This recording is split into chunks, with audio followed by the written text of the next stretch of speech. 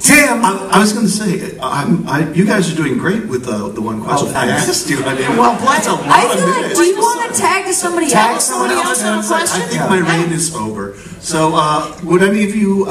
Can we bring the lights down a little bit? Maybe someone in the balcony. Yeah, somebody from further. Tim, you choose. That guy right there. Well, no, Aimee Mann has one. Aimee Mann has a question. Aimee Mann? Aimee Mann's going to moderate. I'd be so honored to pass the mic to Aimee Mann. I can't even do it. I'll give it to her. Thank you, Sunscreen. Thank you, Tim. Ladies and gentlemen, Tim, applause, applause, applause.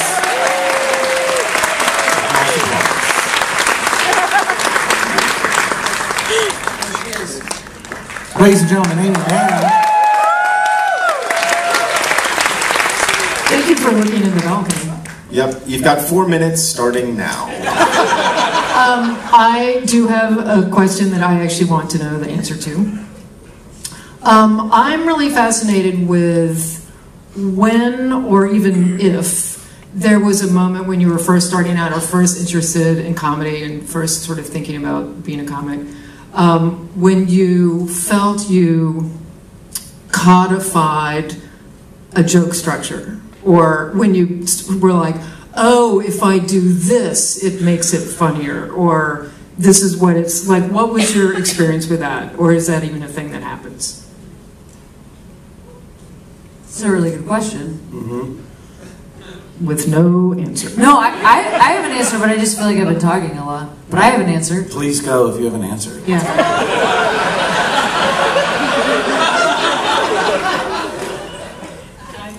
Yeah.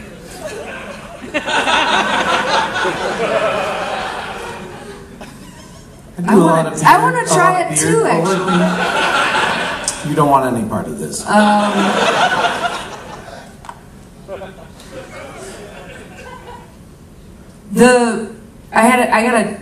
had a period of, I don't know if we've talked about this as friends, we might have, but I just had a period of time where I opened for somebody who I was completely dissimilar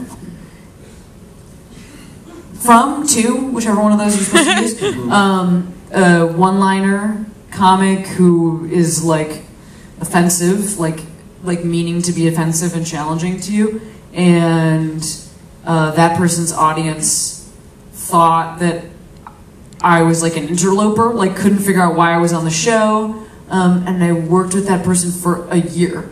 Like for a year, I would go perform for several thousand-seat theaters that did not want to hear anything I had to say in terms of like my delivery, style, my personality, everything about me, all my demographic things. But at the end of that year, I was like bulletproof, and recorded an album that like changed my career. My album Same Sex Symbol, which is still, I think, really good. Like, it's a really good version of stand-up, and it's because I had to figure out how to make people laugh that had like. What did you figure out? And this is trial and error. I mean, you know, like more or less, where you say a thing and then say it a little differently the next night, and it gets a bigger response, and you're like, oh. Actually, a lot of it was about body stuff. I don't know. I mean, like, a lot of it was about like how I was holding my chest. I know that sounds really, but I really factor all that into it. I really think about like connecting through the stage, like a tree with roots, and then going out into the audience, and then the roots come up and connect to the audience. I'm sorry. It's very, very Evil Dead. Yeah. But what I was doing, I think, was like, when I first was working with this person, well, I compressed speed a lot. I got faster because they wouldn't listen to me if I did what I wanted to do, which would be slower. So I got faster, and then I also just got like I'm even doing it physically now. Like I just led with my chest a lot more open, which is like just a much more powerful stance because you're kind of challenging somebody. I don't mean to interrupt, but that's not like you mentioned that your album that came out of that was bulletproof. But yeah. People who are listening to the album are only going to sense your body language. They can't see it. So did it convey more confidence or? Yeah, I mean, of course, right. That's what I'm talking about. Is like, but I mean, I'm talking about command, right? We're talking about command. So like, just figuring out how to command your words and your presence and the change that is. That absolutely translates to audio. I mean, if people can't see it, they can still feel it. One of the things I've always admired about your stand-up is the cadence of it. How incredibly precise the cadence feels as an audience member. And that it's like you are obviously insightful, obviously funny, obviously telling good jokes, but the delivery feels bulletproof. I mean, it really like. Oh man, I'm gonna throw up. That's so. Well, I hope you don't want to throw up because like. No, it's just you know how it is when somebody says something nice and you like them. You hate it. It feels terrible. You want to die.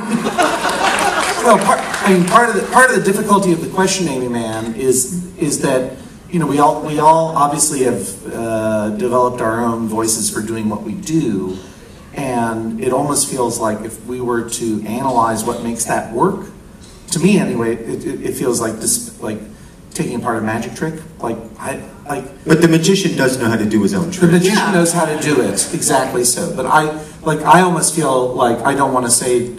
To Cameron Esposito, like, oh, the rhythm of the way you tell jokes is part of the magic of it, because I don't want to take away from the magic of it, because the whole idea is it's supposed to feel, in the moment and improvisational, and as though you're just telling it for the first time, and I can hear the craft and the rhythm that you bring to your jokes in the same way as I can hear it in your work, Michael, and in yours.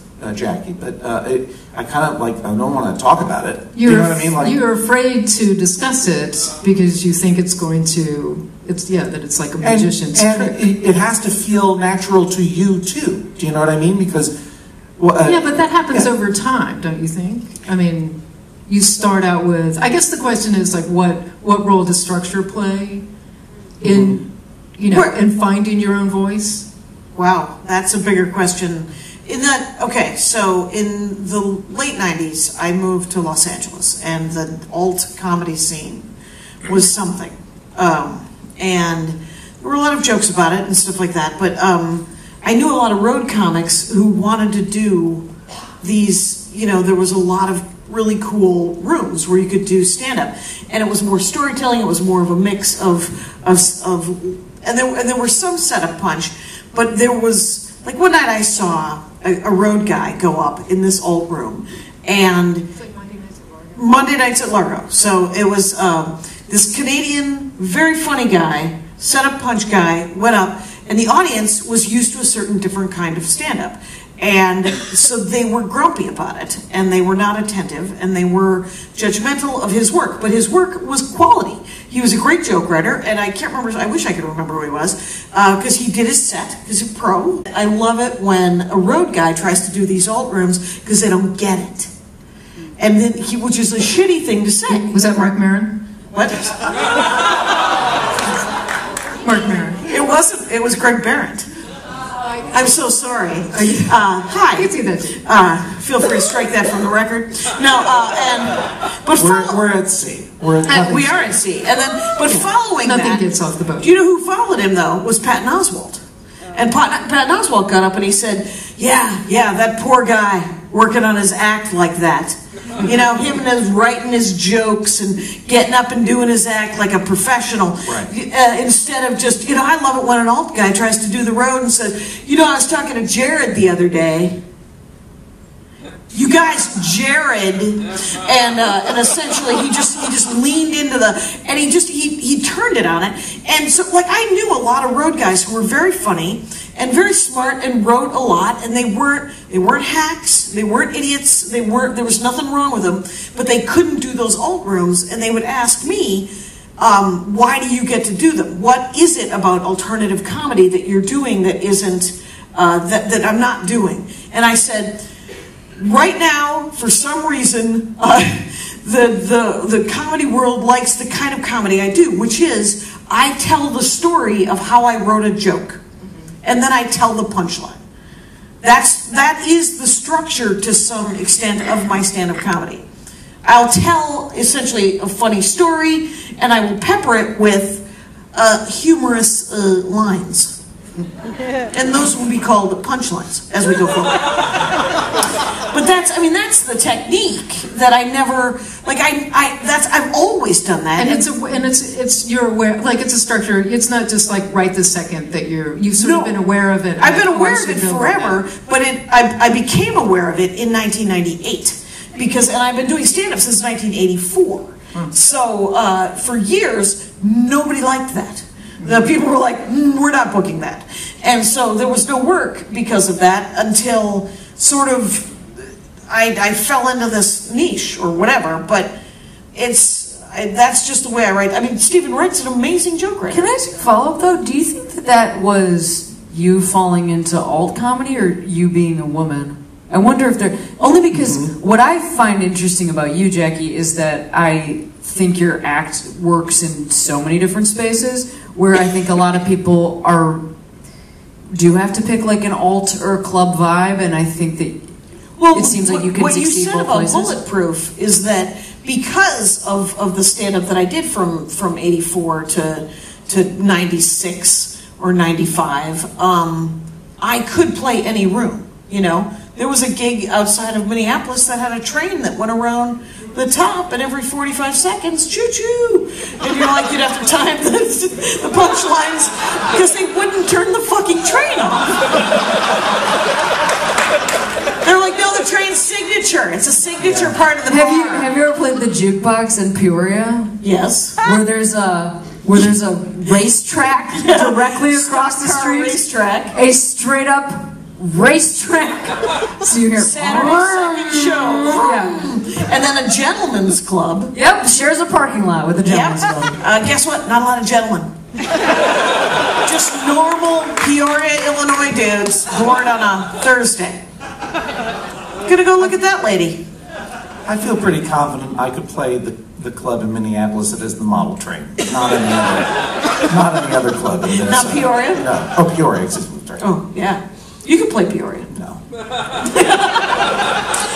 I would love to see you play Peoria, because the audience would be confused, but so happy to see you.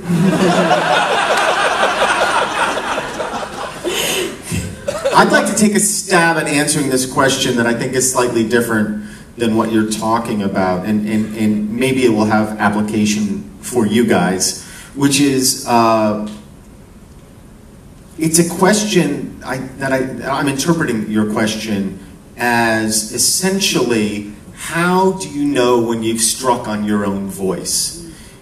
And it's a question, I host a podcast called How to Be Amazing, and it's a question I find myself, thank you for people. And it's a really good podcast, and I also appreciate Michael's willingness to plug his own podcast. Thank you. Well, the reason I mention it is, one, to plug it, and two, because I often ask a variation of that question because I'm really interested in it as well, and maybe that's not even the question you're asking. But it is an opportunity for me to plug my podcast. How to Be Amazing, Michael Ian Black, available wherever you get your podcasts. And the reason I'm so interested in it is because I find, as a writer and performer, I don't know the answer to the question for myself. And part of the reason I don't know the answer for myself is because I feel like to be fully honest as a performer, in a way your voice has to keep changing and evolving as you yourself are changing and evolving. And so there's always, in my mind, a question of, is what I'm saying on stage right now honest to who I am in this moment?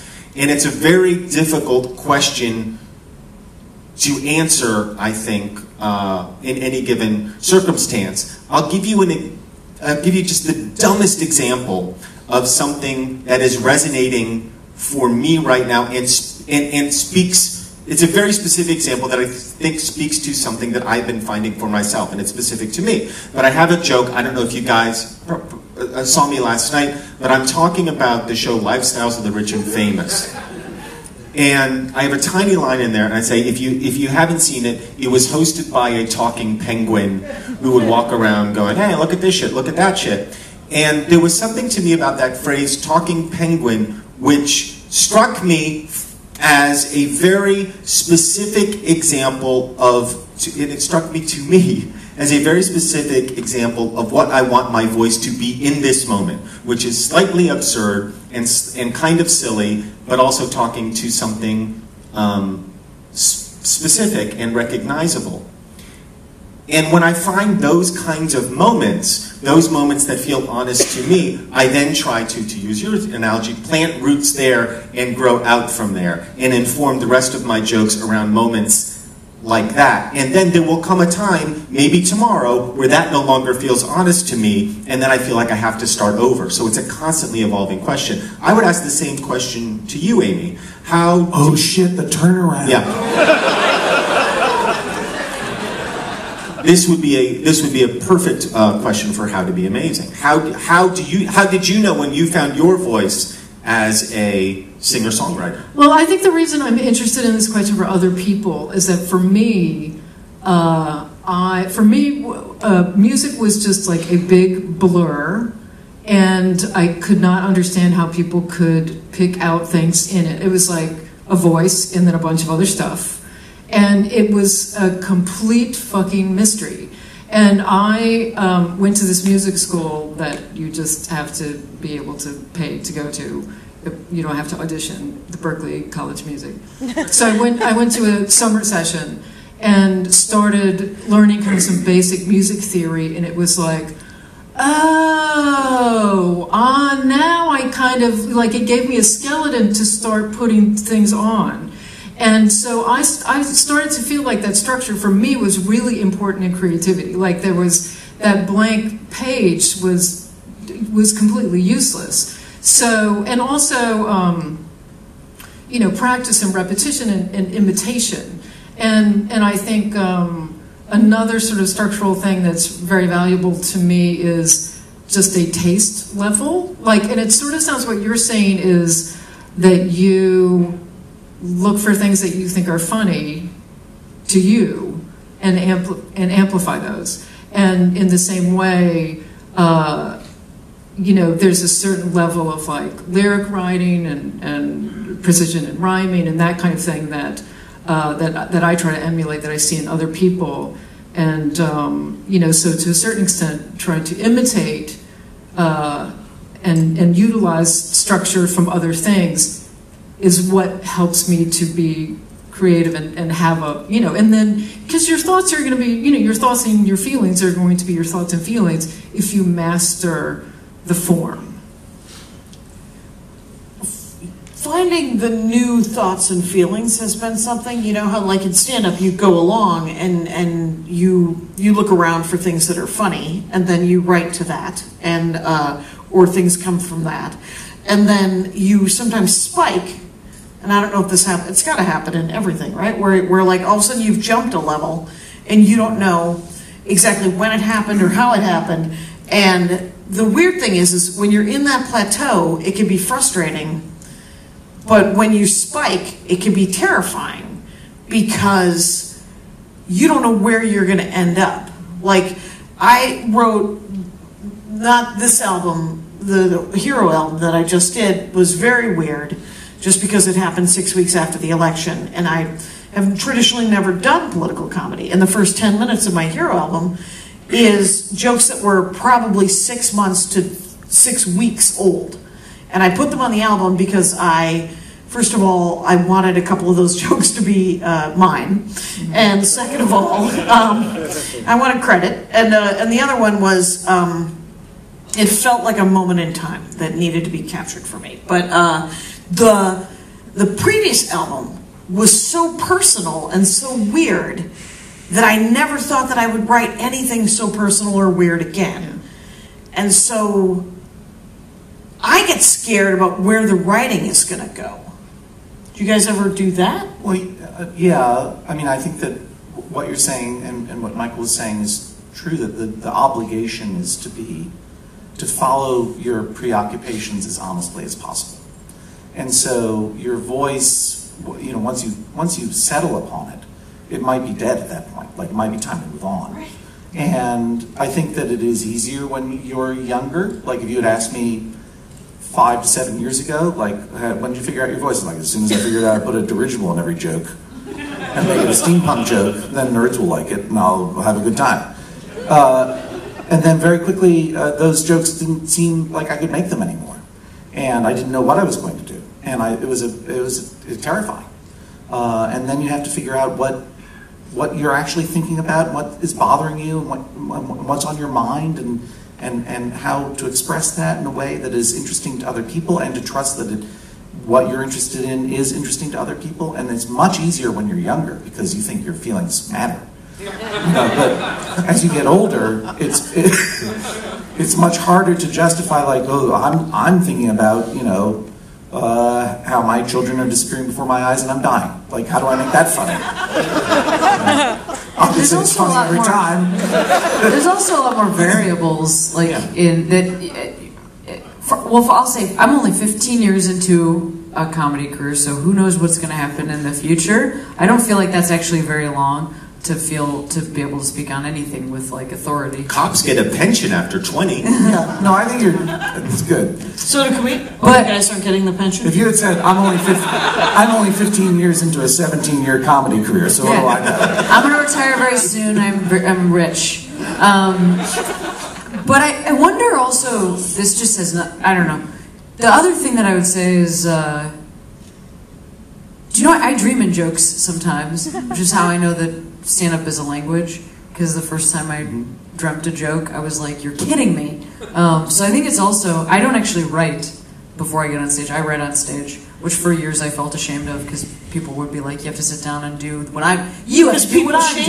That's exactly. why, fuckers. But those people are wrong, because I should just do what I do. So I just think of an idea, and then I go and I talk about that idea, and I talk about it 72 times until there's like an actual joke out of it. And then record that. Do you always, I think the answer is already no, but so you No. don't always know when something is funny or why it's funny. Do you always know why that something's going to be funny? Well, Yeah, obviously. I mean, just as an example. I feel like it's like, well, I mean, like literally, straight up, how does music happen in your head? Like I cannot understand that. I can answer that for Aimee. And then you It goes like this.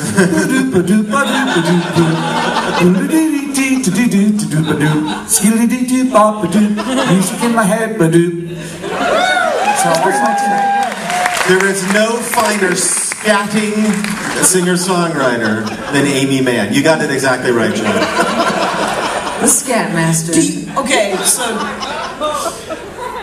I mean, I just as an example. I think you know when something is funny because you respond or to why it, it's and then you try it in an audience, and usually you're right. Very rarely you're wrong. No, but I'm serious. Like usually there are some people who respond. My proportion is exactly the opposite of that.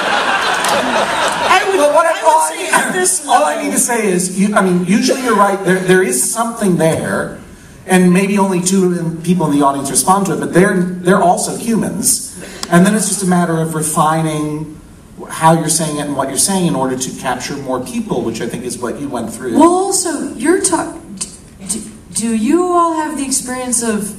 Because I feel like the other thing about being on stage is like I'm present with the material that I'm delivering, but there's a background program going on, or I don't know which one of them is the background and which one is the foreground program, but there's 2 things going on at once. One is telling the joke, and then the other one is noticing that you're telling the joke. Right. Right? So like that's how you can write on stage, or that's how you can figure out if something's funny. Right. Somebody's responding to it, you're in the moment going like, oh, they like that, and then the server right. just So you have a drops good something. noticer recorder, whereas, I mean, so sometimes on stage I will introduce a song, I will tell a little story about how I wrote the song. Sometimes that little story gets a laugh, and I'm like, why? Why are you laughing? Why did I tell it this other way, and you didn't laugh? What is it? What is it about? Did I... Are you mad when you don't get Cut the laugh? something out or jump? Are you wanting that laugh, or does it matter to you? No. Yes, it's great. It's great because I also feel like there's an interesting thing when you're talking to an audience as a musician. If you're talking to an audience, Jonathan Colton, and you are funny, with your words, and people listen in a certain way, they stay primed to listen to your lyrics in a way that's different. Because and sort of observing this, because I did a tour, it's like 15 years ago with Patton and Andy Kindler and a bunch of people. My husband and I we used to play at Largo, and every night, you know, it would be like, how was your show? It was fine, I just don't know what to fucking say between songs. And so I had an idea that, well, we should get like a pinch hitter, like a professional talking to people person, to do our banter for us. And so we ended up going on tour. So Patton we did a lot of shows with Patton. But, you know, so seeing those guys operate, I don't know, like it really did focus people's attention in a different way. And I think it made it more enjoyable, both parts more enjoyable for people. And even though our songs were very, you know, sad and depressing. Right, because folk. I love your new album, by the way. You got a Grammy. Woo! So, yeah, it's very exciting. And when you tell the story about a song, you don't hear the story as you tell it and hear how you're telling it? I mean, I do, and then I try to repeat how it got a laugh, right? Which you'll find out tomorrow, and maybe you'll laugh at the parts other people laugh at.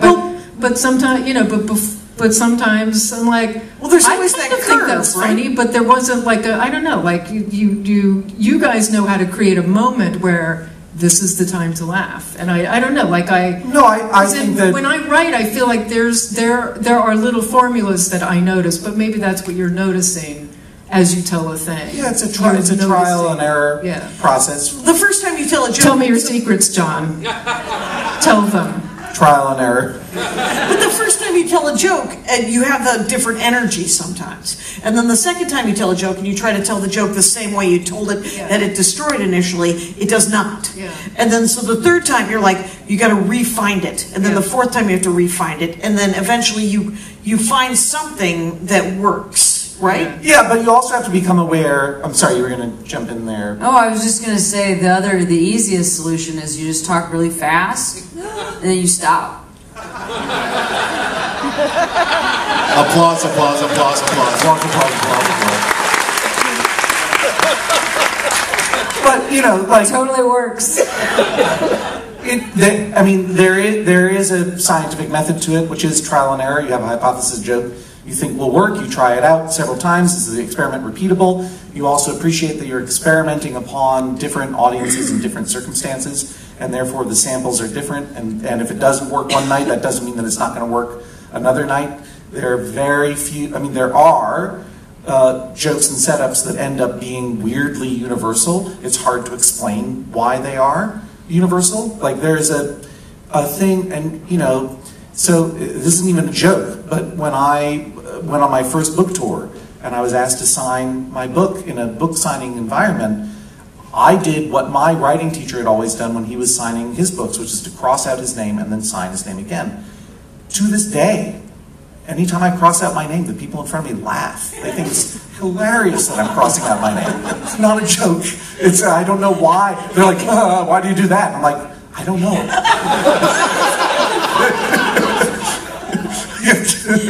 And it's just one of those things that just over now 15 years, it routinely becomes a joke. And there are things that happen that way that it's mysterious. You can't explain why it makes an audience laugh. But for the most part, you try out something you think is funny, it works, you try it again, it doesn't work, but you don't beat yourself up over the fact that it doesn't work, you try it again.